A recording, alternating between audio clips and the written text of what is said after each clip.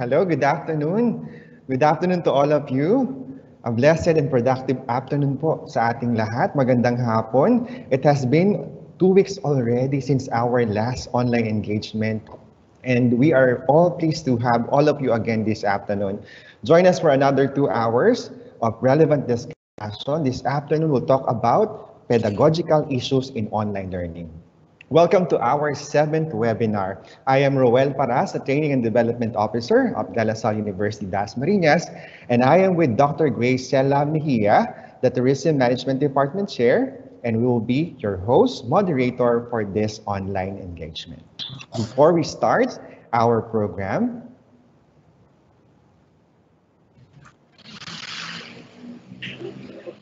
here are some online engagement rules and reminders. This webinar is recorded. To participate in the question and answer portion, you may use the Q&A chat box. When asking questions, please introduce yourself and the institution you represent. For the registration, if you have not yet registered, please register using the link. The information in the online registration form will be used to give you an account in DLSU-D's learning management system.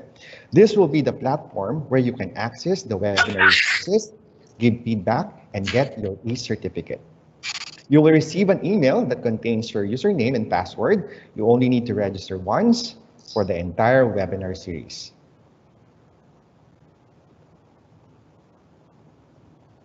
For those who are encountering some problems, check your device audio if it is turned on.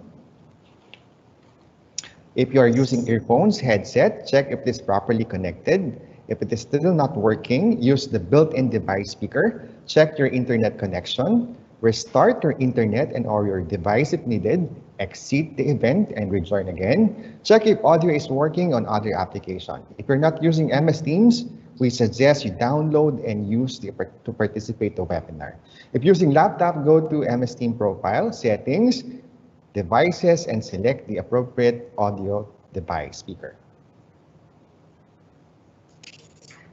Now to get the certificate, watch out for the access code, which will be given to you before the end of the webinar. It will be shown later on. Log into dlsudace.edu20.org, go to courses, click enroll, input the access code. You can either go to the modules and look for the web evaluation, or go to the assessment and answer the survey. After completing the survey, you will automatically receive your e-certificate. You can download your certificate by going to your profile.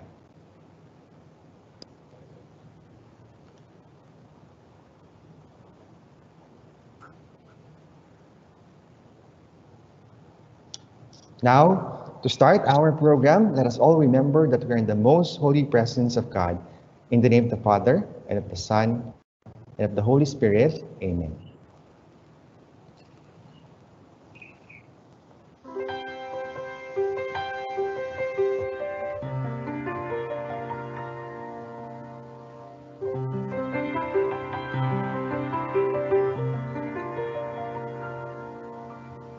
Let me be the change I want to see, to do with strength and wisdom all that needs to be done, and become the whole that I can be. Set me free from my fears and hesitation. Let the courage shine to me. Fill me with spirit to face the challenge.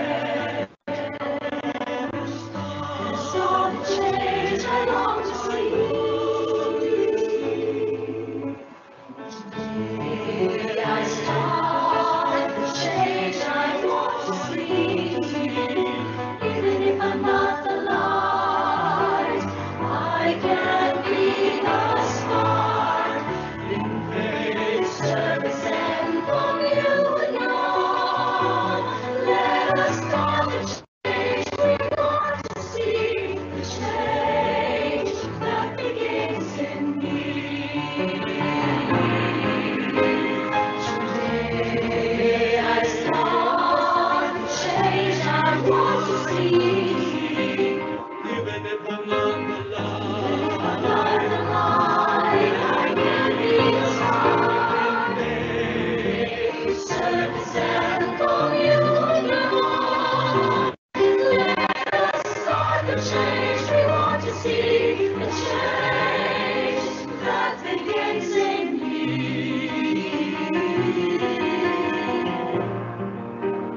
Jesus in us, Jesus in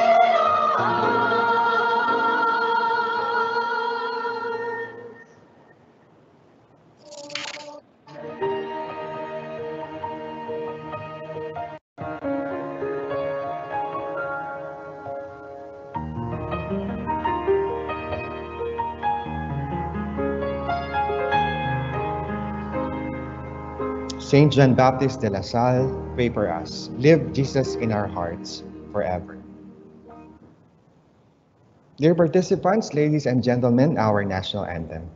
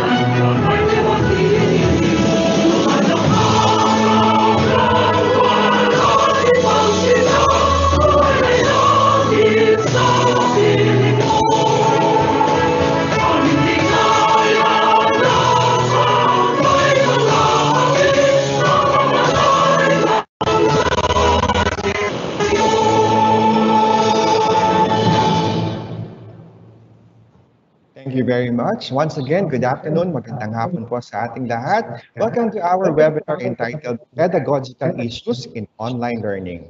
As part of our academic collaboration with the Commission on Higher Education, this learning engagement is brought to us by De La Salle University Dasmariñas, Office of the Vice Chancellor for Academics and Research through the Faculty Training and Engagement Committee. At this point, to give his message, let us welcome our Vice Chancellor for Academics and Research, Dr. Marco Saez. Thank you, Romel. Good afternoon to all of you and welcome to today's seminar. Right now, I see on my screen 67 participants, but hopefully by the end of the session, we'll reach up to more than 100, what we would usually achieve based on the past seminars. Today's topic is very interesting, a little bit heavy, if you come to think of it, because it talks about pedagogical issues in online learning. And admittedly, there have been a lot.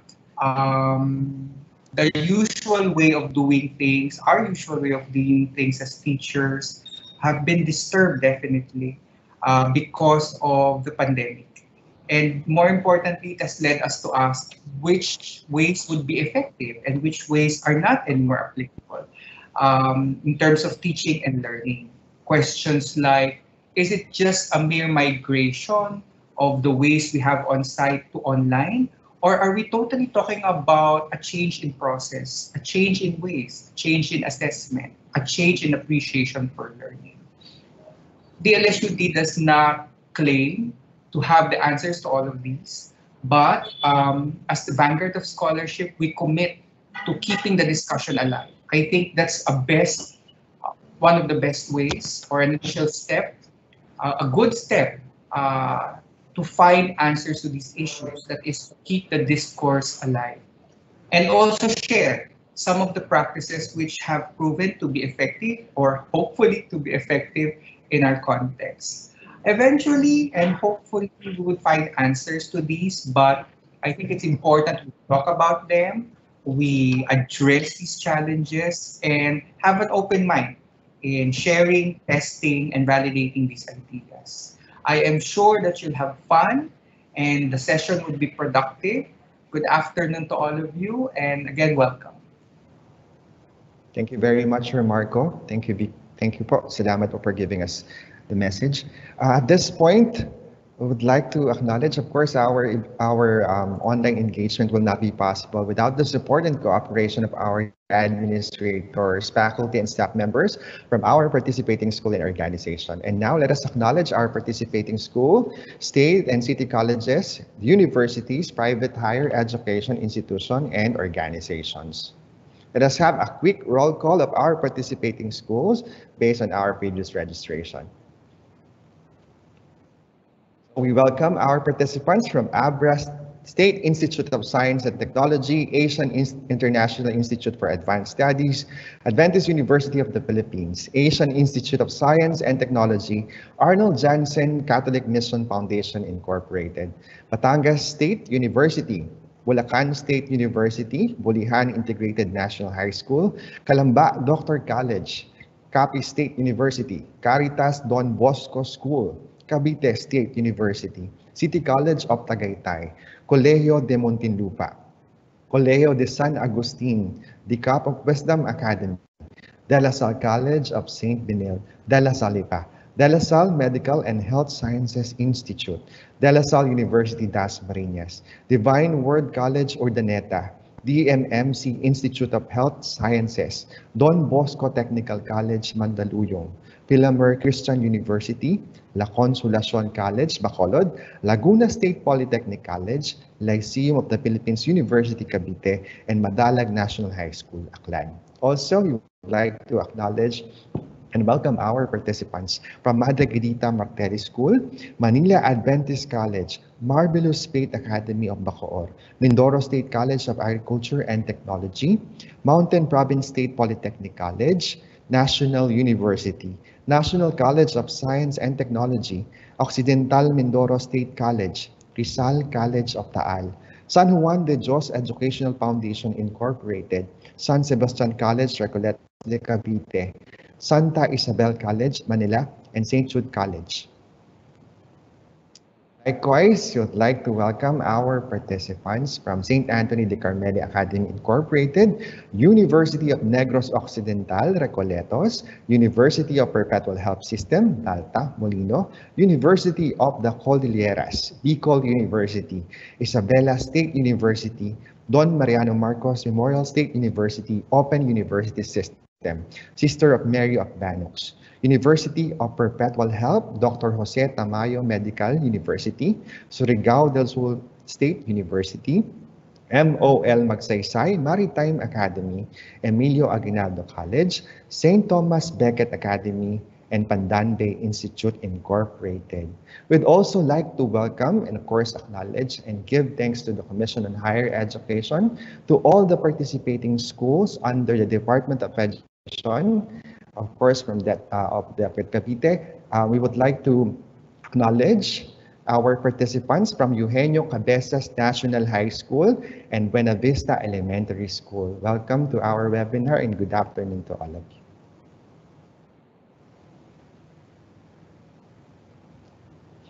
Okay, so at this point, I think we are now ready for our talk proper. And this afternoon, we have invited our resource speaker to discuss on a very significant topic, pedagogical issues in online learning. To introduce our resource speaker, here is my co-host moderator, Dr. Graciela Mejia, the chair of our Tourism Management Department. Good afternoon, Ms. Grace. Good afternoon, Sir Ruel. Magandang hapon po sa lahat ng participants natin from all over the Philippines. Sir Ruel, can you hear me? Yes, please proceed, Ms. So, it's a great pleasure for me to introduce our resource speaker this afternoon. He teaches English, philosophy, research, and linguistics both in the undergraduate and graduate programs of De La Salle University Des Marinas, Cavite. He holds the following degrees: Bachelor of Arts in Philosophy, minor in English and Social Sciences, magna cum laude, Master of Arts in Philosophy, Doctor of Philosophy in Linguistics with specialization in Applied Linguistics, outstanding dissertation, Bachelor of Laws, cum laude.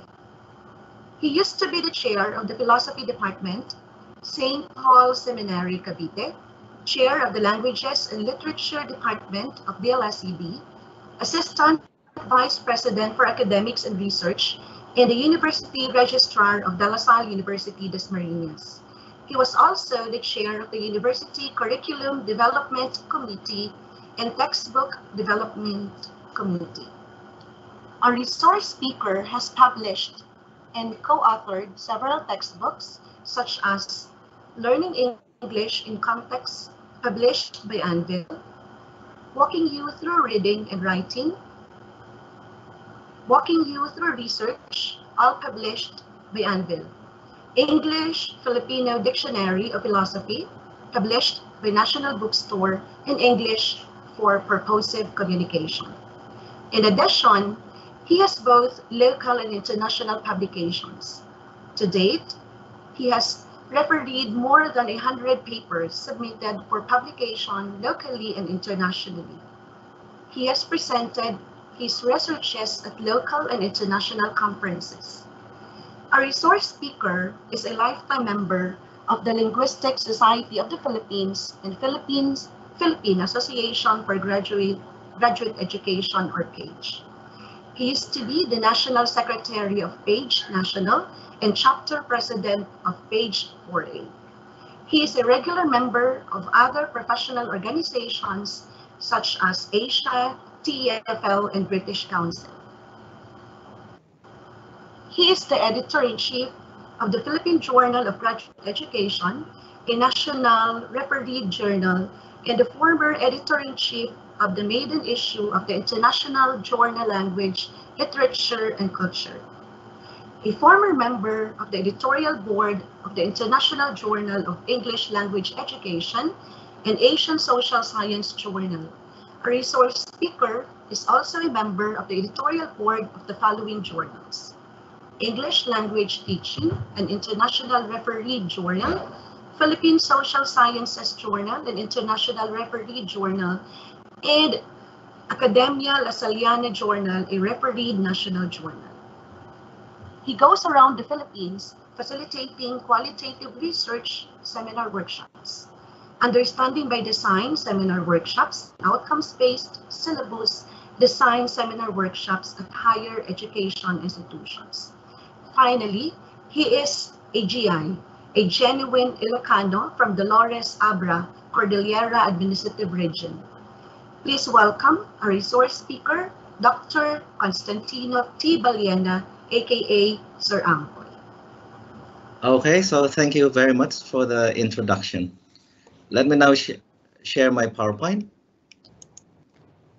Okay.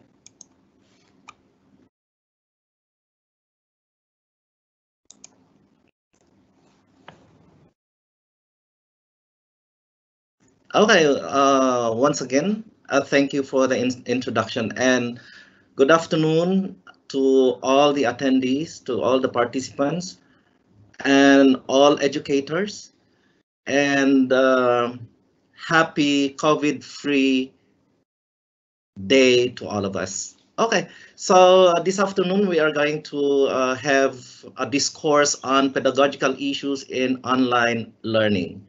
So to begin, let's have a review and preview of the past seminars you have had as sponsored by De La Salle University, Dasmariñas. So, and a preview. So you already had curriculum design, the care-centered model, online module planning and preparation.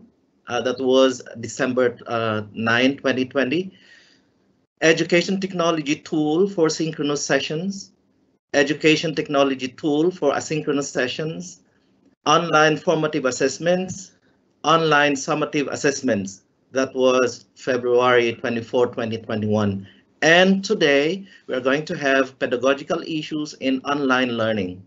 And you have, we still have 3 more. So a preview, managing online learning, online laboratory courses across various disciplines. And finally, online practicum, thesis, field study best practices. So ladies and gentlemen, this is the review and preview of our webinar series on online learning. So let's start.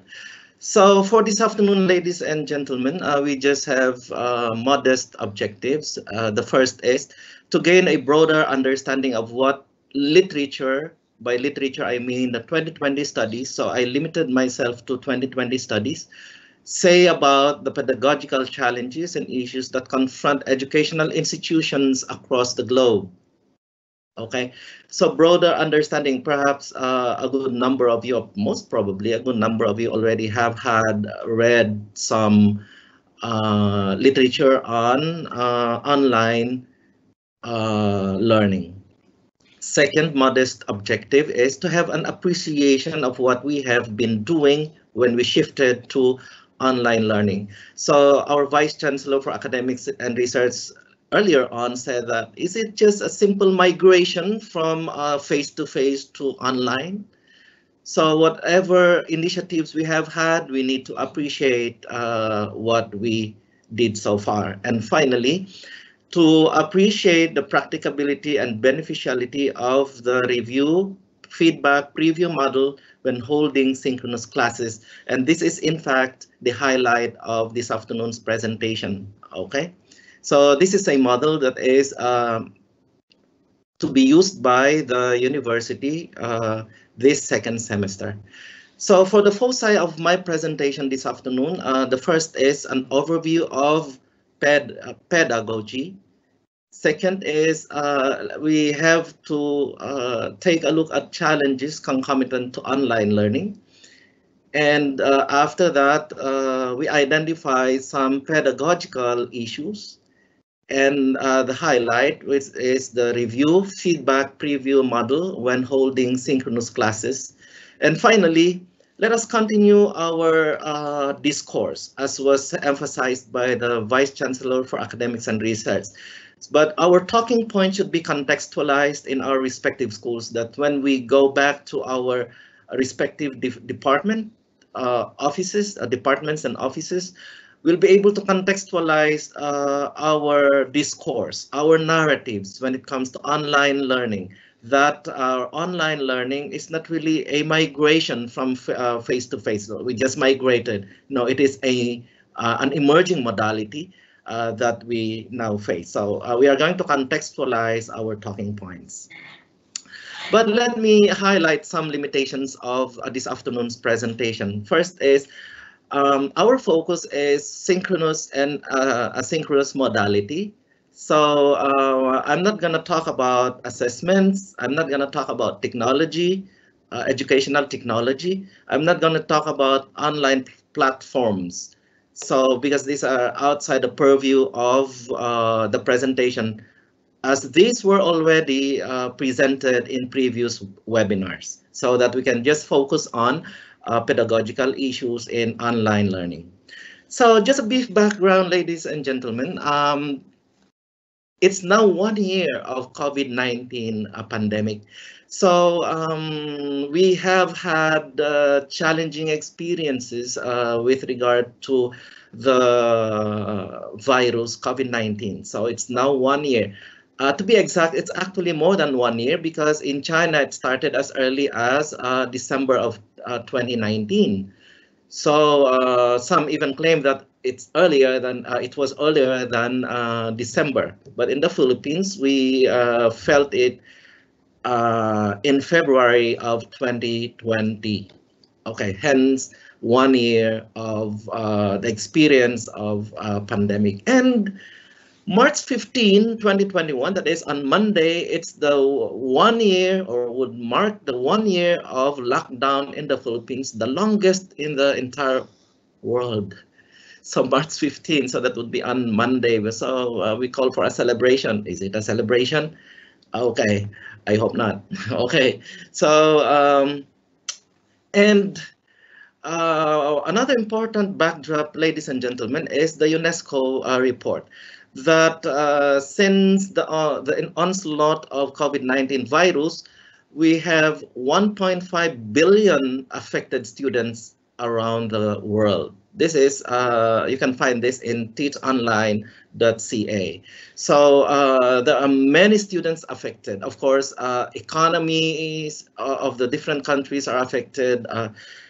and etc. etc. But of course, our concern is our educational institution, and especially our students and teachers. Okay, so these are just some of the important details that would set the tone of our presentation. So we are still in pandemic. We are still experiencing the pandemic. And it's also 1 year now that we have this emergency remote learning. This is according to Kurt and Sharma 2020. These are experts in education, especially when it comes to educational design. So they claim that it's really an emergency remote learning. When we shifted from the face-to-face in March to online learning or remote learning, it was actually an emergency remote learning, according to Buskard and Sharma 2020. And of course, we experience panic, we experience stress, we experience tension as we shifted to this emergency remote learning. And 1 year of pedagogical challenge confronting HEI. So this is 1 year, 1 year, 1 year, and 1 year. I hope that today's presentation is going to continue whatever discourse we have started in our respective institutions.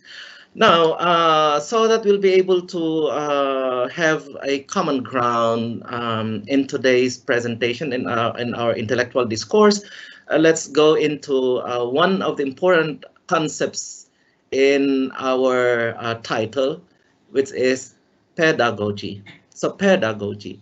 So just very quickly, let's have an overview of this one, of the word pedagogy. So from the Greek words peda and agogos. So peda, you know the meaning, it's child, or ped is child. Agogos is leading or teaching. So that's the pedagogy.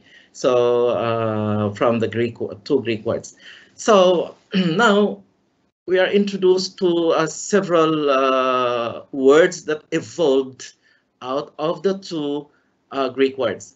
We have pedagogy versus andragogy, metagogy, and panigogy. Okay, so you may say, oh, what are these? So we are just going to name things that we already have in mind. So like these terms. So let us go over these terms that will enable us to label whatever we have had in the past or we have been experiencing. So when we talk about pedagogy, the focus here is child as learners. So the learners are children. So by children, there are several definitions of children. It is from below 18. Any individuals below 18 are considered children. Okay, in the Philippines, that's also the definition of the legal definition of child or a child or children. So this is highlighted by Knowles, 1970 and 1980. So Knowles is one of the indispensable experts when we talk about pedagogy, especially andragogy. And the focus is adult learners. So if we are facing adults, so we have adult education, adult instruction. So Malcolm Knowles, 1968, 1970, 1980, and 1990, claimed that we have to have a different design, instructional design, and this should be andragogy. So from andra is man or human being, goji, so agogos, learning or leading. So it is learning or leading adult learnings, teaching or leading adult learners. So that's andragogy. So for instance, if we focus on independence learning in our class, when we focus on autonomy of learners in our class, that is in fact one of the key principles that pivot around andragogy. So independence, autonomy of learners. So that is underpinned by andragogy. And I know a lot of you are dealing with adult learners, and you want to maintain autonomy. You want to instill autonomy and independence when it comes to learning, and especially now that we are following online learning. And another goji that we have is metagogy. So it is a combination of andragogy and pedagogy by Straussen, 2011. It was actually introduced by Straussen. And this was popularized by Propenko 2009, Roller Mashon 2011, in Paternon and Ray 2013. So it is teaching about teaching. That's why this is metagogy, teaching about teaching. That means that when we reflect on how we teach, when we teach how we teach, that is metagogy. So it is a marriage between andragogy and pedagogy from the viewpoint of Straussen. Okay. And there's a new word. This is called neologism. It's a new word, and if it's going to be used by people across the globe, it is going to be part of our lexicon, and that is panic-gogy. Okay, what is panic-gogy? So you can check out literature online, and this was introduced by Kamenetz 2020. This was the situation we have had when we suddenly shifted from the face-to-face, once upon a time, conventional classroom that we have had in the past to online learning. So we experience panic, we experience tension, we have had stress, experience of stress. So this is teaching online classes during the coronavirus pandemic. So there's panic because of the possibility that we are to be infected by the coronavirus. Good that we were not. There was panic because we were limbo on how we are going to proceed with our education, because education should continue on. Education should not stop. That is very clear to us as educators. Education should not stop. The virus should not be a stumbling block for us to proceed further. So, but of course, along the way, we experience panic. So, Kamenetz 2020 introduced this concept, which captures what we experienced the very first time that we shifted. Suddenly, it was not just, it was not a methodic shift. By methodic shift meaning well-planned shift, but it was really a sudden shift from the conventional classroom to online learning. Okay, so our concern this afternoon, of course, is pedagogy, since this is of the terminologies that I have just presented: andragogy, metagogy, and panicgogy. Pedagogy is the most stable of them all. Okay, although in Knowles 1968, 1980, 1990, Knowles claimed that we have to shift from pedagogy to andragogy when we are dealing with adult learners. So my take this afternoon is we just maintain the concept pedagogy. We may incorporate the principles of andragogy. So what is pedagogy? So just a quick overview. This is the science and art of instruction based on design. So if you look at the definition of pedagogy, ladies and gentlemen, there are three very important concepts here: science, art, and design. Of course, instruction is given because this is in the context of education. So let us try to very quickly deconstruct the definition.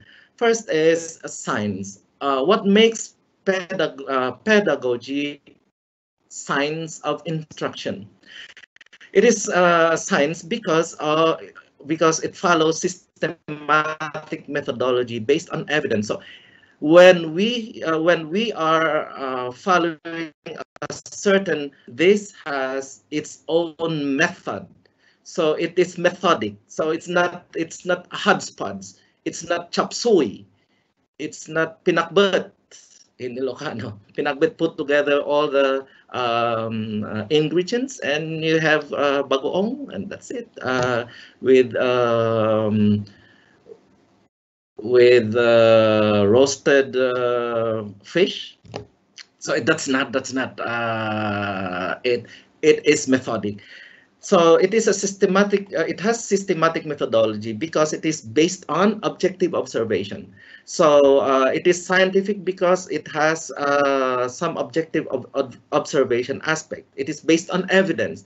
It is a product of experiment and or observation, which serves as benchmarks for testing our hypotheses when we carry out these principles.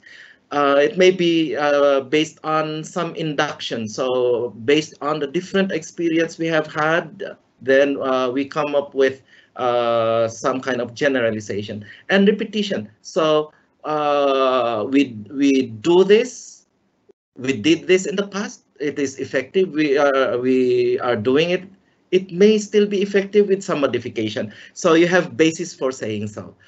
And critical analysis. And of course, there's verification and testing. This is science. This is the source. So that makes it science of instruction. So our instruction should be based on systematic methodology. It's not just, I want to teach, I'm now teaching, and that's it. Whatever comes, I'll just hit anywhere I want to hit. No, that's not a systematic way of dealing with instruction. How about looking at science as from this other vantage point, that science of teaching describes how teaching should go in our classroom, could be virtual classroom or our face-to-face classroom. Our concern, of course, is our virtual classroom when we hold our synchronous session. It is the science of teaching that describes how teaching should go. On the other hand, when we talk about pedagogy as the art of instruction, then we look at it as the unique way of teaching which unfolds as the teacher pursues this and other practices. So science gives us the evidence, and the art is now how we go about the actual teaching. So that's the art. The art side of pedagogy. Hence, every successful teacher is an artist.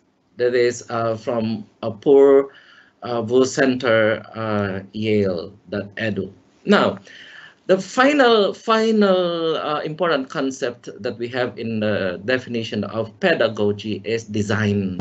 So design. So there are several definitions of design, but we'll just limit it to the following nomenclature. Design may be understood as method.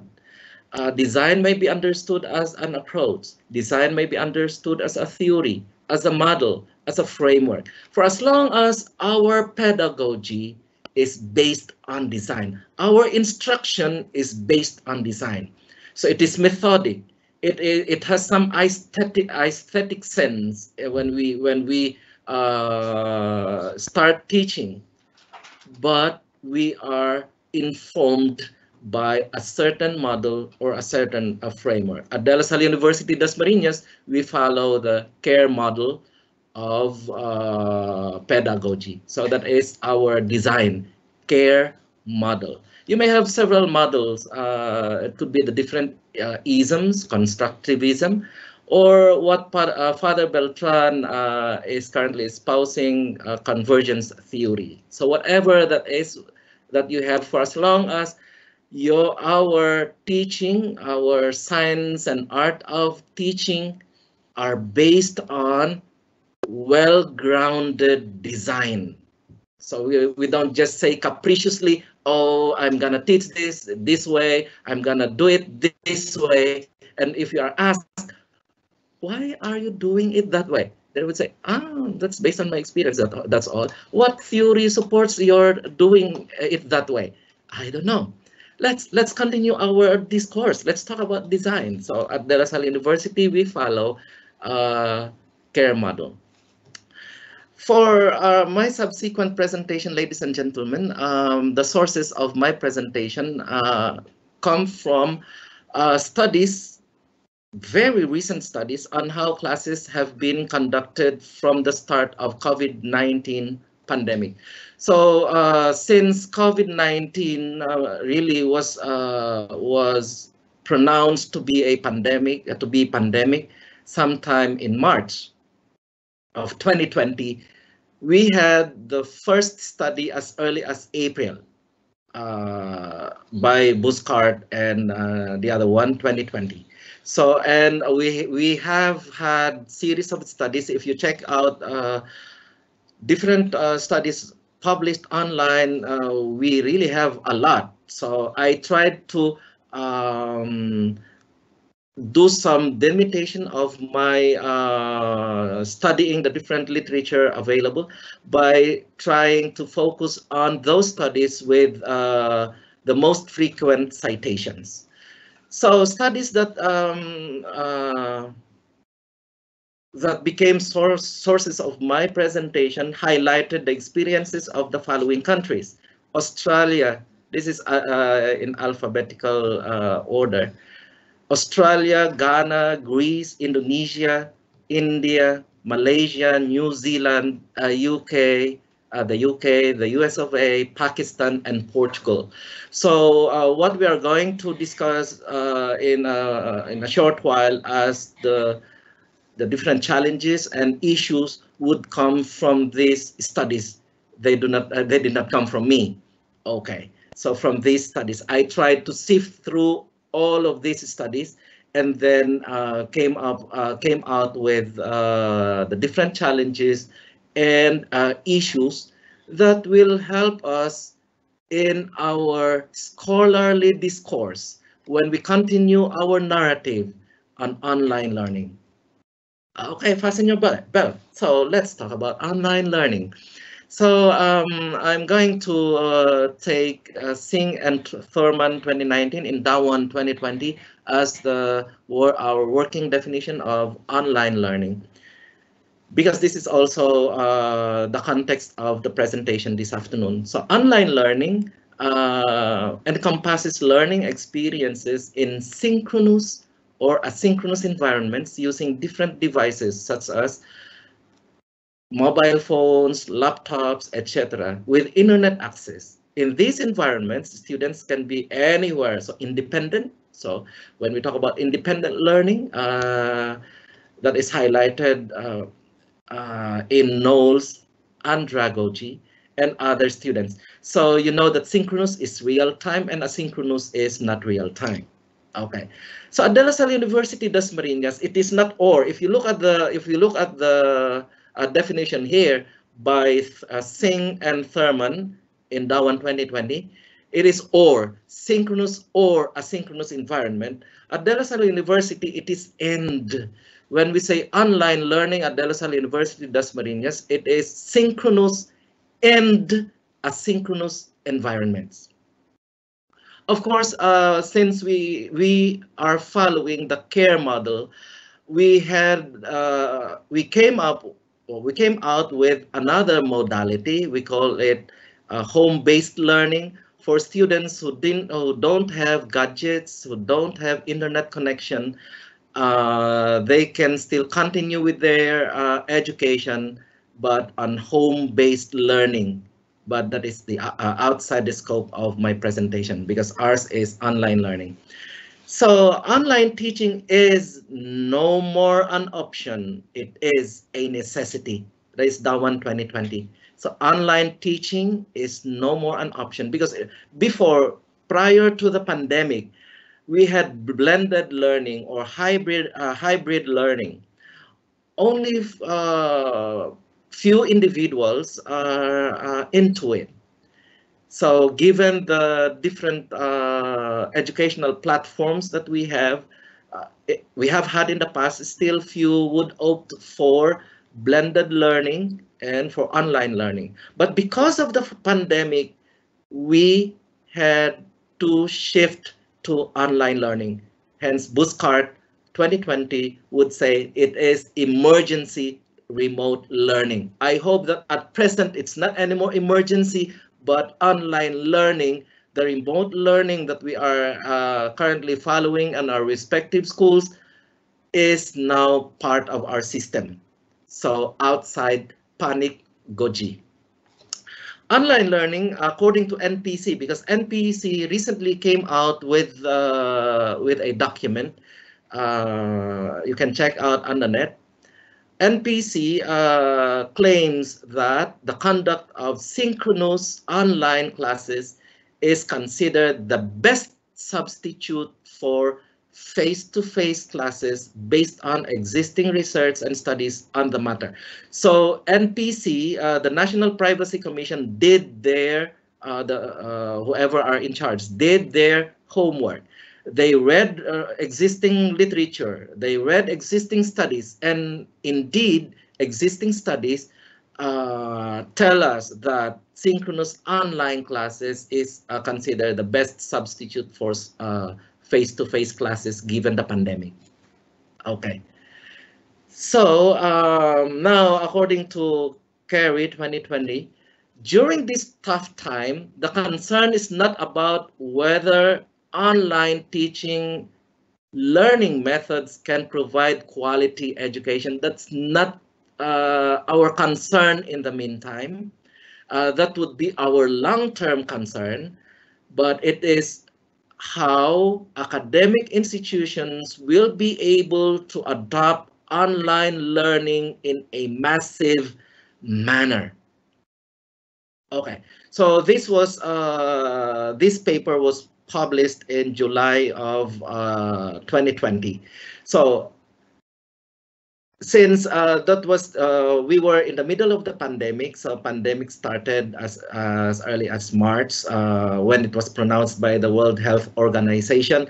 So in July we had this as a pronouncement. So it's not supposed to be our concern is not supposed to be about whether online teaching learning methods can provide quality education, because we need to continue learning. We need to continue the education of our children, of this generation. We cannot afford to halt, to put it to a halt. We cannot afford to stop. We need to proceed further. So hence we have this online learning. We have different platforms. So how the different academic institutions will be able to adopt online learning in a massive manner. So that was in July, and we see the different experiences of educational institutions trying to adopt online learning in such a massive manner. DAWAN 2020. Now, given the different literature I perused, the different literature that I read on, focusing specifically on pedagogy in the during the COVID-19 pandemic, here are some of the challenges. Students find online teaching to be boring and unengaging because students want two-way interaction, which sometimes gets difficult to implement. So you and I have had sufficient experiences when it comes to online learning, online teaching. And this research, one research tells us, this is actually in India, that students find online teaching to be boring and unengaging because it is the teacher talking, and they couldn't see actually the teacher physically, it's just virtually. And students would want two-way interaction between the teacher and the students, and this is kind of difficult. Yeah, we can interact with them. We can say, did you understand? We can have some feedback like, do you have some questions, etc., etc. But this is limited because we cannot require all our students to be on cam. Okay. So, and interaction is very minimal. So students find this boring and unengaging. Hence, this is a humongous challenge for all of us, teachers. And another is how to engage students. And okay, could you just wait a second, please? Okay, how to engage students and make them participate in the teaching learning process. So this is in fact very challenging as a professor at a university. This has been a challenge to me, how to engage my students and make them participate in the teaching learning process.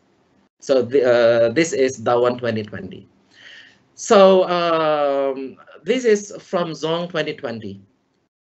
The lack of resources in academic institutions and the social marginalization of students, where insufficient access and availability of the internet and the lack of latest technology affected organizational responsiveness and students' capacity to participate in digital learning. Could you imagine, ladies and gentlemen, the context here is China. By the way, I forgot to include China in the list of countries there earlier on. I forgot to include. This is the context here is in China, and China is a superpower country. It's now one of the superpower countries, and there is social marginalization of students. There is insufficient access and availability of internet, which we too experience in our country, a developing country. Okay, so it's a similar experience. It's an experience that different teachers across the globe, different educational institutions across the globe experience. And several researchers tell us that students felt that conventional classes were more effective as compared to online learning. These are the different papers published in 2020. So Adnan and Anwar 2020. This is in Pakistan. Yates, Starkey, Egerton, and Fluegian 2020. This is New Zealand. Narsi et al. This is in Malaysia. Karalis and Raiko 2020. This is in Greece. So could you imagine these different countries, Pakistan, New Zealand, Malaysia, and Greece. The different researches tell us that students felt that conventional classes were more effective as compared to online learning. So the conventional classes, the face-to-face classes.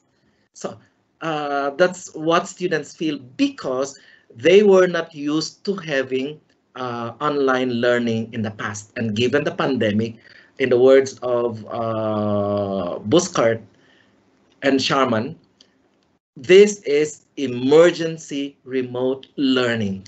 So students in the past were not used to having this, and there was a sudden shift because we couldn't afford to put to halt education. We cannot afford to put to halt learning.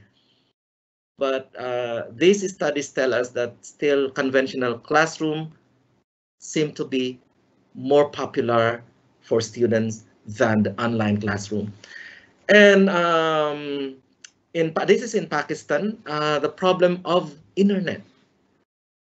Perhaps one of the reasons why students claim that it's the conventional classes that are deemed to be more effective was due to internet connectivity as accentuated on by Adnan and Anwar 2020. So this is a challenge, internet connectivity, which in the Philippines we also experience. Slow internet connection. Sometimes we lag. So sometimes there are glitches. And when we have moderate wind, our internet connection is affected. So internet connectivity is a challenge. Another challenge, according to Buskart and Sharma 2020, by the way, Buskart and Sharma 2020 gave their paper had or has the most frequent citation, meaning subsequent studies on online learning went back to Buskart and Sharma. Their publication was in April of 2020. So how do we institute teaching and learning on the grounds of a pedagogy of care, not purely didactic and insensitive grounds? Because we know, ladies and gentlemen, that when we are in our classroom, it is didactic. It is instruction that is didactic. And sometimes there may be some insensitive grounds by just focusing on the theory. What about care? What about care? This is a very important challenge, a pedagogy of care. And De La Salle University Das Marinas follows a care model um, as our pedagogical underpinning. Now, so these are some of the challenges. So I only took note of the dominant challenges that I found in the different literatures. It's actually more than 20 literatures. I limited to literatures with more citations, more frequently cited literatures, not more citations, more frequently cited literature. So these were the challenges that I was able to call. And with respect to pedagogical challenges, we have the following. First, direct communication, personal attention, which is emphasizing human touch, and collaboration is deemed to be foremost pedagogical challenge. So you have this, Kiatun, this Dawan 2020, Adnan and Anwar 2020, etc., etc. So direct communication. What is direct communication? In conventional face-to-face classroom or modality, so the teacher directly communicates with students. The teacher has could see the student and could see the reaction of the student. The student could see the reaction of the teacher. So there's direct communication, and the teacher could make personal attention or show some human touch. And collaboration is easier in the conventional classroom. Hence, this is a pedagogical issue, especially on having some collaborative tasks that we give to our students, given internet connection challenge. The second pedagogical issue is online instruction. Online instructions facilitate feedback from learners, make learners ask questions, and broaden learner horizon for the course content. This is if we strictly follow some communication protocol with our students. Now, it is an issue here because if we fail to effectively put across our online instructions, then feedback from learner is not facilitated. Our learners may not even ask questions, and ultimately our learners may not be able to broaden their horizon for the course content. So the issue now here is, how can we make online instructions effectively facilitate feedback from learners? How can we make instructions effectively make learners ask questions? How can we make instructions broaden the learner horizon for the course content? Because our learners are deemed independent learners when they go online. Another pedagogical issue is clarity, which is related essentially to the earlier issue, is clarity in communicating what to do, how and when it had to be completed.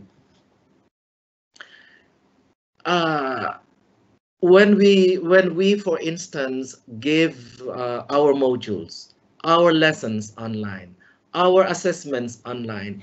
Do we communicate very clearly what students do, how students deal with what we send them, and when these are to be completed? How are our instructions? How are our directions? Are the directions and or do directions make students understand what they are supposed to do? How they are supposed to deal with the module or lesson or the assessment? So this is accentuated on by Yates, Starkey, Egerton, and Fluigen 2020. The fourth pedagogical issue is on motivation or lack of motivation, still emphasized by Yates et al. So how do we motivate our students to engage themselves in our online classes, synchronous or asynchronous classes? Do students really have intrinsic motivation to go online learning, or do they lack this? In fact, this is based on the literature that I read. This is a good research topic to look into the motivation of students when it comes to having online classes. And this is from Rafi Vajis Kotichira 2020. If I'm not mistaken, this is Indonesia. Students wanted the duration. No, this is Portugal. Students wanted the duration of each class to be capped at a maximum of 45 minutes. What's the issue? Because this is presented in this one paper. The issue here is how long should synchronous session be? How long should we be online with our students on real time, teaching our students on real time, and that is synchronous? So one research tells us that it has to be 45 minutes. So at De La Salle University das Marinas, we follow the maximum of 90 minutes, but that's the maximum. On the average, it's 60 minutes, but at least it is close to 45 minutes. So that means that the context of this research is actually the students here were medical students. So medical students are adult learners from the vantage point of Knoll. So compared to our college students, senior high school students, junior high school students, elementary, if they are online, if you follow online synchronous modality, you go beyond 45 minutes. If these medical students could not stand to go beyond 45 minutes, how about our undergraduate students? How about our senior high school students? How about our junior high school students and our graders? So this is the issue here is length of our synchronous session with our students.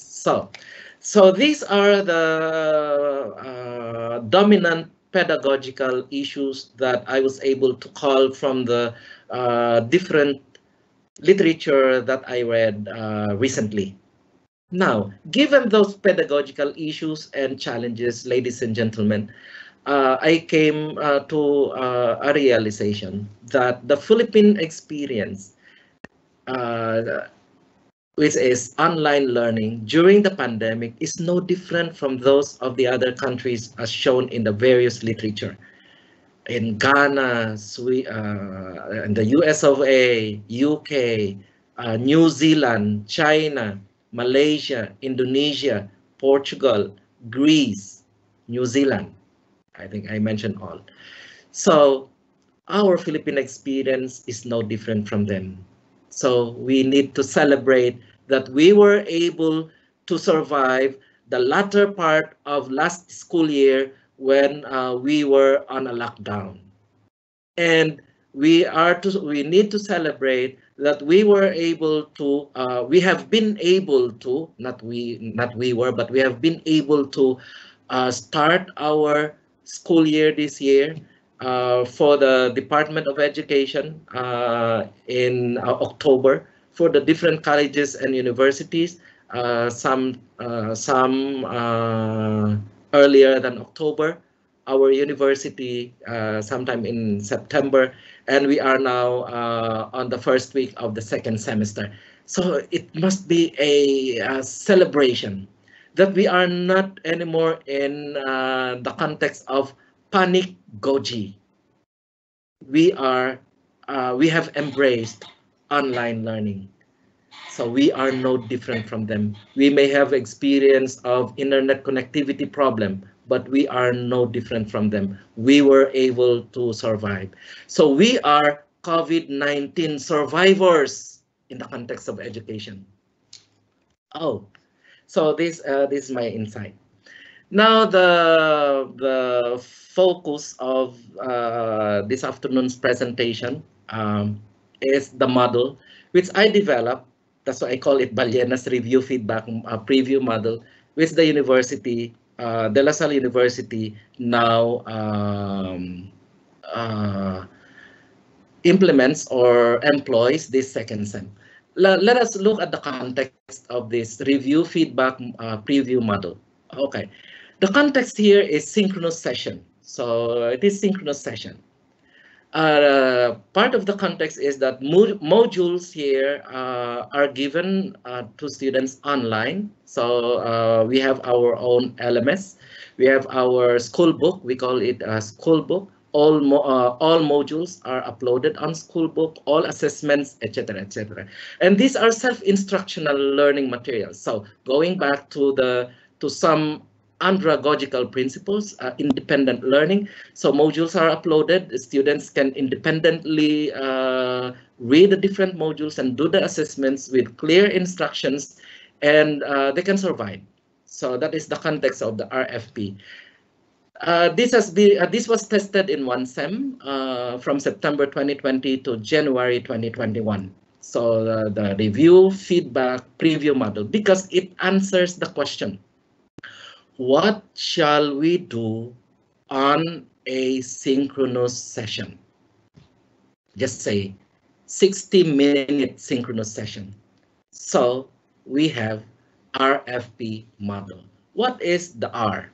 Review.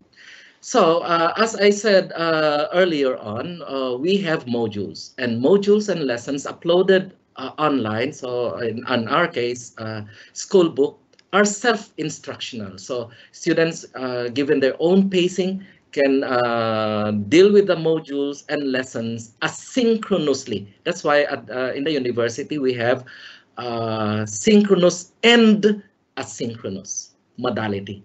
So what do we do when, for instance, if today were our synchronous session with our students, the first thing that we are going to do, in addition to some of the, after the preliminaries like prayer, etc., is review.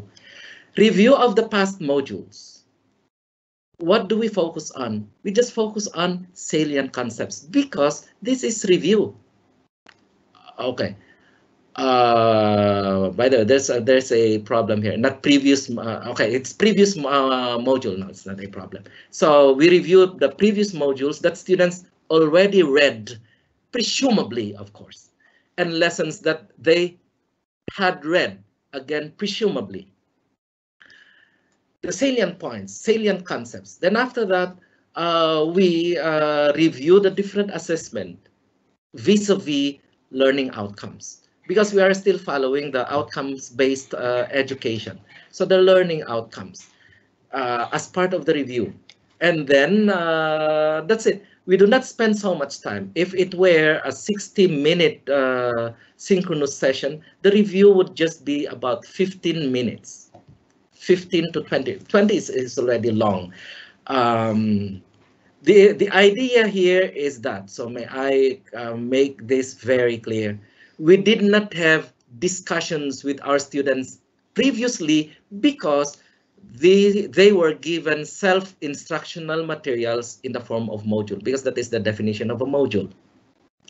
After 15 minutes or 20 minutes of review, then we proceed with feedback. And I would say that this is the focal point of the review, feedback, preview model. Why focal point? So if you look at the different challenges and pedagogical issues, it's the interaction between the teacher and the student that is dominant in the different studies that we highlighted earlier on. And if we put this as the focal point of our synchronous session, then the interaction, although virtual with our students, is facilitated. What should be done at this point? So I would say this is the bulk. So if you have 60-minute class, a synchronous class, I would say this should take at least 30 minutes. So what are the foci of feedback?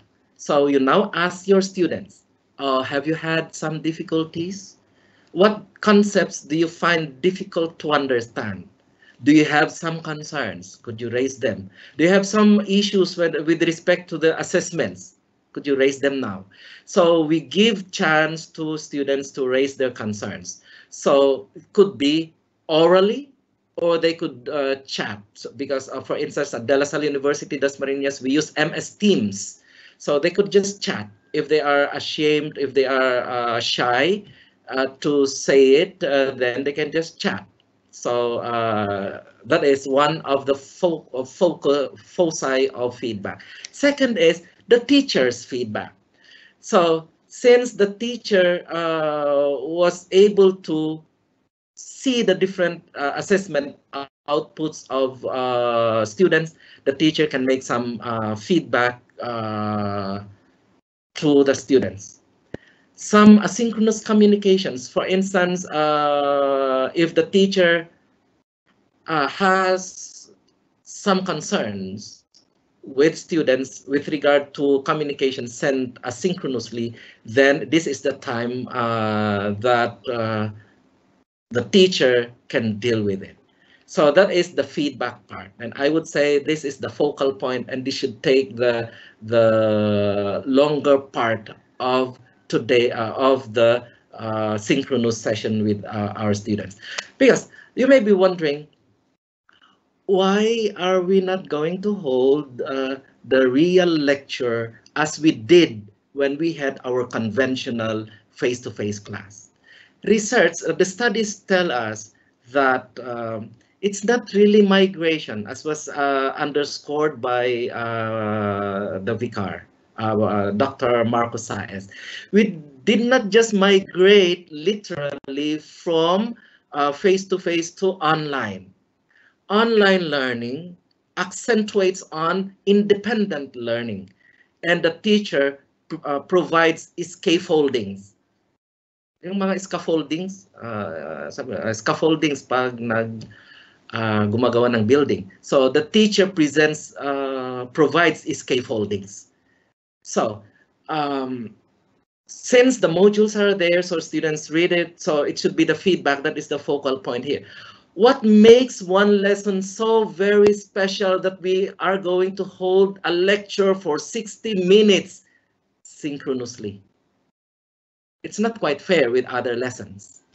Hence, the review, feedback, preview model. And the highlight of this model is the feedback, to maintain direct communication with our students, at least virtually. And finally, the preview. This is, for me, just about 5 minutes. So this takes the shorter period. So the foci, what do we present? Preview, that's why it's a preview. It's just an overview of the modules, lessons, and assessments to be dealt with by students asynchronously from the current synchronous session. For instance, this is if this were our synchronous session, if this were my synchronous session with my students, then I would give them a preview of the foci of the modules and lessons and assessments that they are going to do from today until the next synchronous session, and that is 2 weeks from now. Preview.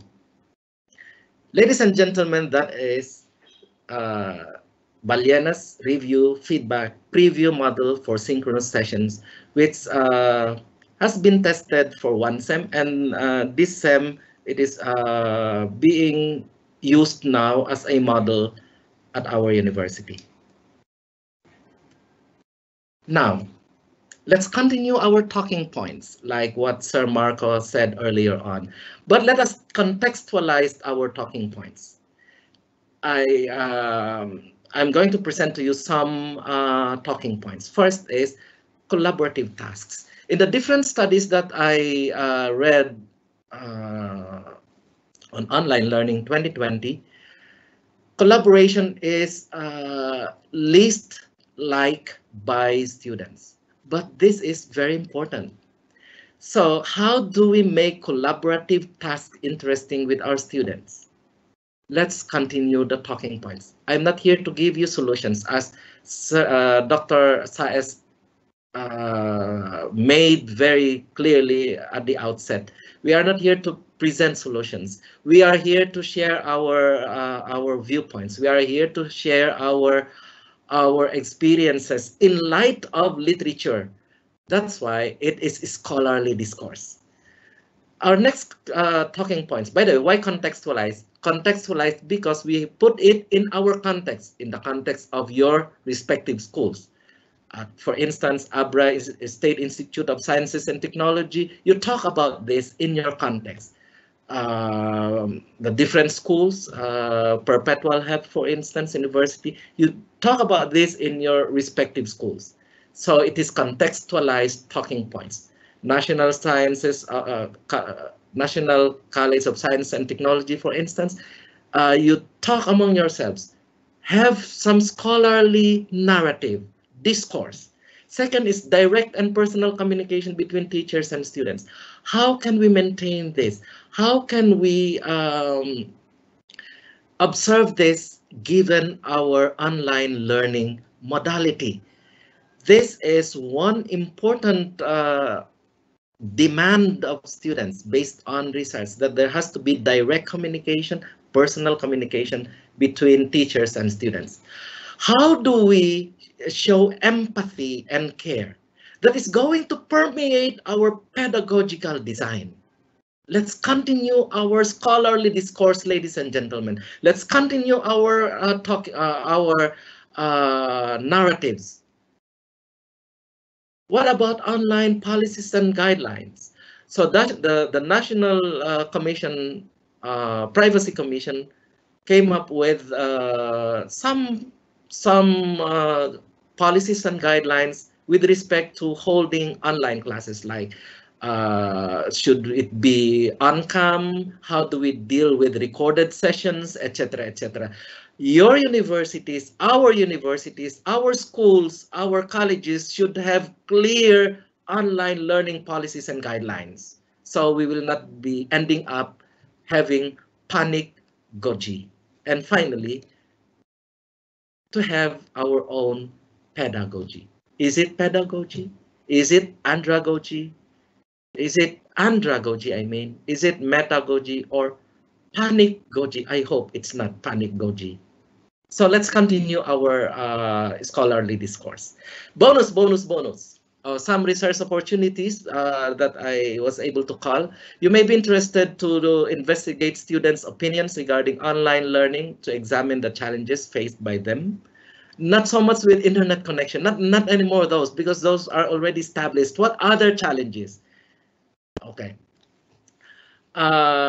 We could do a study now on the quality of learning online, because the earlier studies in July 2020, so we should not be concerned about quality of instruction, just go on with the online learning. Now we have to be concerned about the quality of learning online. So perhaps we can start our scholarly investigation. And we can also have a study on motivation for online learning. So these are some bonus research opportunities for those who are looking for possible research topic. Okay, so ladies and gentlemen, finally, this is my epilogue. Since COVID-19 has accelerated the process of online learning, Dawan 2020, what we teach in these times can have secondary importance. We have to keep in mind that students will remember not the educational content delivered, but how they felt during these hard times. With an empathetic approach, I mean, not emphatic, but empathetic, caring approach, the story will not center on how to successfully deliver educational content, but it will be on how learners narrate these times. Buskert and Sharma, 2020, the most frequently cited paper this 2020. Let us therefore continue our scholarly discourse on how we could improve our pedagogy. I hope not panic-gogy in action. Thank you and God bless. Thank you so much, Dr. Amboy. So let's now move on to our Q&A. Sir Well, can you hear me?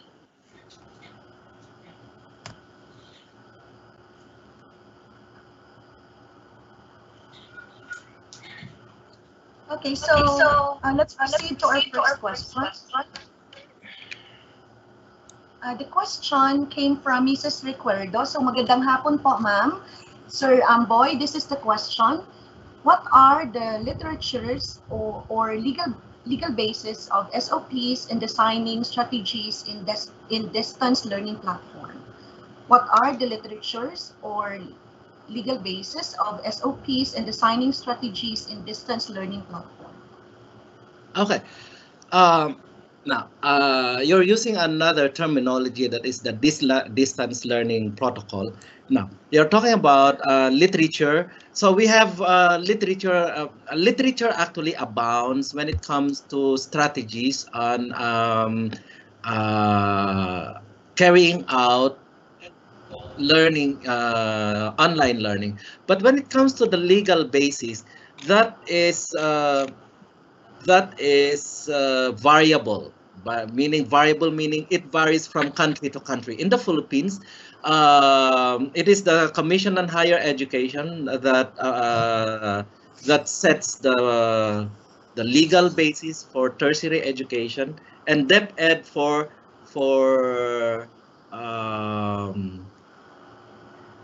basic education. And when it comes to privacy, we have the National Privacy Commission. You can check out the net for all of this. So when it comes to literature, we have those available on the net. Very recent, 2020. Okay, legal basis that depends on the different countries. In the Philippines, we have that set by CHED, DepEd. We have National Privacy Commission. I hope I was able to answer that. Okay, thank you, Dr. Amboy. Then for the second question, okay, so the emergence of a new pedagogy in a time of pandemic was anchored to technology, which changed the way we teach and learn. As technology evolves, how do you foresee the post-pandemic pedagogical approaches? So how do you foresee the post-pandemic pedagogical approaches? So that's the second question, Dr. Amboy. Okay. I didn't get the first question. Let me answer the second question. Then go back to the first question. Sir. I like the second question because it is prospective. It is prospective. So what's gonna happen after the pandemic? I would say in the Philippines that would be sometime 2022 because we are a developing country. Okay, what's gonna happen? What I foresee, ladies and gentlemen, is one, a continuation of online learning offered by different universities who have strong platforms. Second, so it's a continuation of online learning. Second is proliferation of blended learning. So blended learning. So that is the hybrid, a combination of face-to-face and synchronous. So those are the 2 points that I would see that's going to happen after as part of the post-pandemic proliferation of blended learning and a continuation of online learning, full online learning. And I hope that in our university, we go on with online learning even post-pandemic. And I'm very, very excited to continue with online learning. I would even prefer teaching online than going to the classroom because of the many advantages when we do online learning. I would go for that. So meaning the pedagogy for those who go on with online learning as a continuation of what we have this pandemic will just be a strengthening, will just be a revitalizing, will just be a fortification of what we already have. For those who go on blended learning, if blended learning is going to proliferate, then we learn from what we experienced this pandemic. So the pedagogical shift may not be really very difficult. It is a lot easier because we were able to survive this pandemic. We are COVID-19 survivors in the context of education. I didn't get the first question. Okay, sir. So let me read the first question po. Thus, the emergence of a new pedagogy in a time of pandemic was anchored to technology, which changed the way we teach and learn. Could you say it again? Was the emergence of a new pedagogy in a time of pandemic was anchored to technology, which changed the way we teach and learn? Actually, when we talk about online pedagogy, it's not actually new because online learning has been there even in the past, and we learn from distance education. We learn from distance education, although that is a separate concept. So online learning has been in the past, and we have a strong pedagogical frameworks and underpinnings. So now, so it's not really something that is emerging. Perhaps I would say that it is something that is trying to make itself felt now because we don't have a choice. We don't have a choice. We cannot go back to our classroom. We cannot be there physically. So online teaching, online learning, which is already part of previous literature in the past, has now become palatable to us and has now become popular. So I would say that following Buscart and Sharman 2020, instead of looking at online learning or remote learning as emergency, from the emergency perspective of continuing our education, I would say that there has to be stability by now. So, so in short, it's not really. If you look at literature, it is not really new emerging pedagogy. So what we need to evolve is our own pedagogy in our respective institutions. That is something that will be novel, something that will be new. Like in our case at De La Salle University Das Marinas, we were able to come up with the care model pedagogical framework. Okay, so I hope I was able to answer the very interesting question. Thank you so much, Dr. Ballena.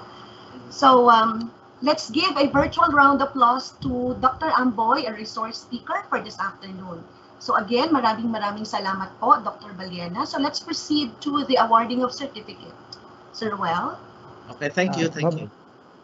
Grace, it is okay to Dr. Baliena. I think we still have other questions that came Okay. in our Yeah, it is Q&A. okay with me. It's only 3:31. Okay. So as I Okay. Yeah, said, Sir Amboy. in fact, in my presentation, the feedback session in my model, which is review, preview, feedback model, review, feedback, preview model, it is a feedback that should be given premium. So it's only 3:31 anyway, so it's okay with me. Okay, sir. So we still have Yes. several questions in the chat box. So this is now the fourth question. In your opinion, what are the keys in the developments that we would be able to decrease the challenges during this ODL? What Again, are the, sir, what are the keys in the developments that we would be able to decrease the challenges during this ODL? Okay, so I would say that we have to contextualize our talking points. So what I said earlier on, because one of the challenges is collaboration. I'm not going to talk about technical challenges, internet connection. That's not my that's outside the purview of my presentation. Platform, that's outside the present purview of my presentation. But how do we improve on our pedagogy? So that is, I'm going to answer it from that perspective. So to lessen, to mitigate the challenge, let's continue our talking points. So collaborative, the idea of collaboration, because this is an important issue, pedagogical issue that you can find in existing literature in 2020. So how do we go about that in our respective schools, in our respective universities? Okay, how do we ensure that there is direct and personal communication between us teachers and our students? Because after all, students will forget the content of what we teach, but how we communicated with them, how personally we dealt with them will be remembered by them. The empathy and care that should permeate our pedagogical design. We continue that as our talking points in our respective schools. What online learning policies and guidelines? These should be very clear at our institutions. So what should be given the different pedagogical frameworks available? What is appropriate in our context? So in your context, just say Abra State Institute of Sciences and Technology. What do you think is appropriate in your school? The model that we are following may not be appropriate to yours because you have a different context. The collaboration that we are going to institute in our university may be different from yours. So these are the talking points. I hope I was able to clarify that. Opo. So salamat po. Sir Amboy, can we proceed to the next question? Sure, po? by all means, by Okay. all means. Thank you. So this is the question. May I ask if there are studies comparing pedagogical issues in online and modular distance learning, which has a worse or better effect to learners? Okay. I haven't checked on that because I concentrated on online learning, especially how online learning has been carried out since March 15, 2020 until today that I'm speaking. So it is only literature that I can find online. And we actually have hundreds of literature. So I delimited it to literature which have been frequently cited, because if this literature is frequently cited, so it means that this presents important thoughts, important issues, important points that we need to consider. So at a modular aspect on distance education. No, I didn't read on that because since I'm also on online learning mode or modality, so my readings are on online modes and online learning mode. Okay, so sorry, that's beyond my the scope of my presentation. So thank you though for asking. Thank you. But Then note, just a note. When it comes to distance education, modular instruction, we have available. We have many literature available on the internet. We actually have many. I just didn't read on them. Okay, thank you. oh, thank you po. And then for the next question, school choice is crucial in today's pandemic. As Mhm. private institutions, what are your thoughts about quality reforms without causing much tuition increase to parents opting to send their children to private schools? Okay. That's an interesting question, although it's outside my presentation. But I like the question because you know what I like in online learning? At our university, matriculation fees dramatically went down, not tuition, huh?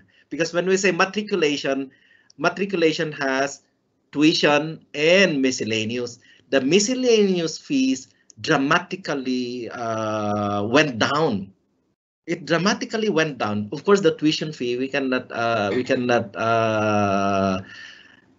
deal with that. It's the matriculation because of the different miscellaneous expenses fees that we pay, which we do not pay now given the online modality that we follow. And it's good news to parents actually. So given the we are assuming that we are delivering quality education and with a lower, cheaper cost compared to the face-to-face, because it's really, if I'm not mistaken, because I have also a student, my daughter is now second year college at De La Salle University.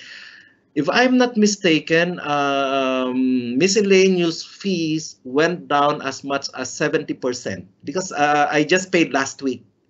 So I fully paid the miscellaneous fee. So if I'm not mistaken, about 70%. That's good news to us parents. While we institute educational reforms for quality instruction, we had a dramatic going down or decrease in our matriculation fee, particularly miscellaneous fees.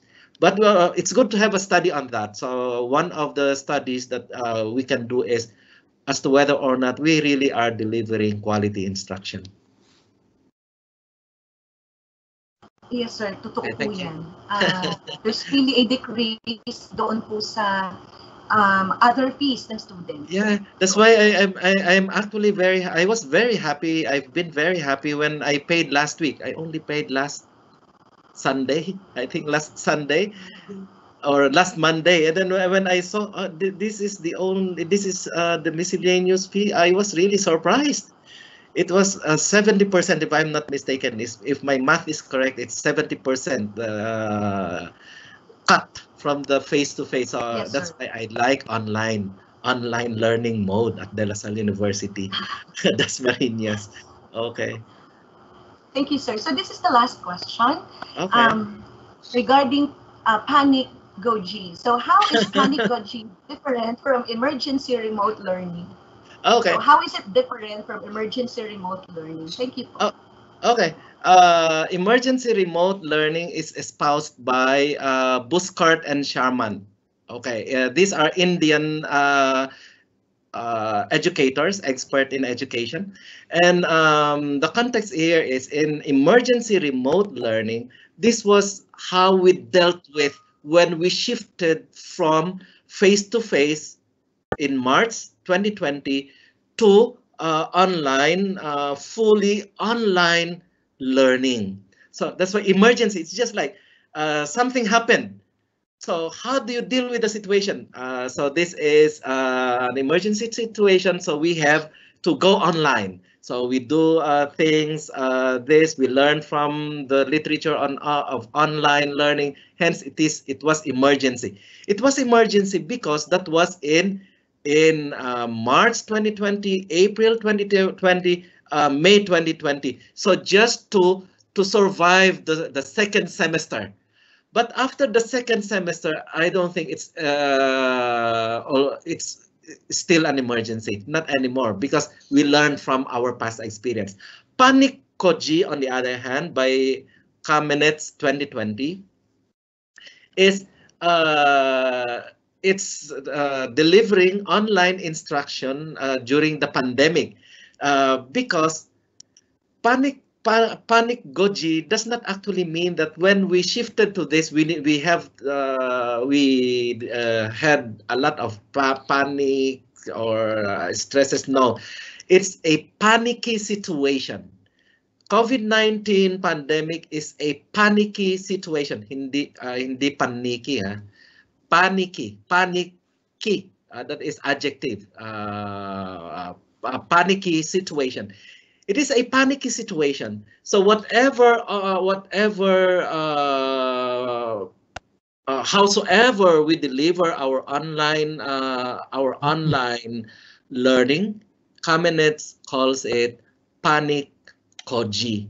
It is teaching our learners in the context of the panicky situation. So panicky situation, because we were in a panic actually when COVID-19 was there and still here, but now not anymore panicky situation because we are used to having this as a situation. But March, April, May, that was rather panicky situation. Hence, Kamenetz came up with her neologism, which is panic goji. But that's going to, it is a neologism that I don't think it's going to attain some kind of stability in the lexicon of the English language. So good that my specialization is also lexicography, because there's what we call stability of a word for it to stay, for it to be part of the lexicon. So that is neologism. It's a new word. If it's going to stay for centuries, for decades, then it will be part of our lexicon. But it's not yet part of our lexicon, introduced by Kamenetz 2020. Thank you. Okay, thank you so much, Dr. Ballena, for answering those questions and for the great presentation as well. Okay, thank you. So it was a pleasure to have you with us this afternoon. Okay. Sir Well, can we proceed to the awarding of the certificate? Yes, please, Miss Grace. Okay, so De La Salle University Des Marinas would like to present the certificate of appreciation to our very great and prolific speaker this afternoon, Dr. Constantino Ballena, or Sir Amboy, for being our resource speaker in the webinar on pedagogical issues in online learning held this 10th day of March 2020 via MS Teams. Signed by our Vice Chancellor for Academics and Research, Dr. Marco Saez, and our Brother President, Brother Gus Albuquerque, FSC, President and Chancellor of DLSU-D. Again, maraming salamat po, Dr. Amboy. Okay, it's actually a pleasure on my part, and thank you for the invite, for making me part of this scholarly discourse, and let us continue our narrative. Let us continue our discourse on online. Just FYI, in the past I used not to like online classes. Now I love online classes and online learning. And if we go back to the conventional classroom, I would prefer online classes. So it's a shift. It's a shift. Yes, okay, thank you so much for the invite. Thank you so much. Thank you for the opportunity. Maraming salamat po. Back to you, Sir Well. Thank you, Miss Grace, and thank you very much, Dr. Amboy. Sir Amboy, marami pong salamat. That was indeed a very informative presentation, and I'm sure all our participants have learned a lot from that presentation of yours. So at this point, we would like to thank all of you. Of course, everyone who made this online engagement possible. So once again, we would like to thank our speaker and also like to thank once again all our participating schools, to all the administrators and faculty members, staff members, on behalf of De La Salle University Dasmariñas Office of the Vice Chancellor for Academics and Research and the Faculty Training and Engagement Committee. We would also like to thank all of you, everyone, for joining this afternoon, and of course, the technical support team of our DLSU-D Center for Innovative Learning Programs, headed by Sir Paul Anthony Notorio. Thank you, sir. And the members of the Faculty Training and Engagement Committee, headed by Dr. Pat Alcartado, Dean, College of Education, and of course, Engineer Rizaldi de Armas, Dean, College of Engineering, Architecture, and Technology, guided by, of course, our Vice Chancellor for Academics and Research, Dr. Marco Saez. Thank you very much. Marami pong salamat. Before we finally come to the end of the program, here are some important reminders. Of course, we still have our upcoming webinar, so please mark your calendar. Our next webinar will be on March 24, 2021, and that is about managing online learning. So we hope to see all of you again on March 24. That's our next online engagement. Now let's talk about the certificate. So to get your certificate, kindly log on to dlsudace.edu.20.org. Go to courses, click the enroll, input the access code, which is for this webinar, it's QMMT-KDUJ. You can either go to the modules and look for the webinar evaluation module, or go to the assessment and answer the survey. After completing the survey, you will automatically receive your e-certificate. You can download your certificate by going to your profile. If you have encountered any problems about your registration and your e-certificate, please email webinars@dlsud.edu.ph. So there you go, ladies and gentlemen. We now come to the end of our webinar. Marami pong salamat. That ends our 7th online engagement. Again, thank you very much. Let us all live Jesus in our hearts forever. Thank you, everyone, and see you next time. Bye. Thank you po.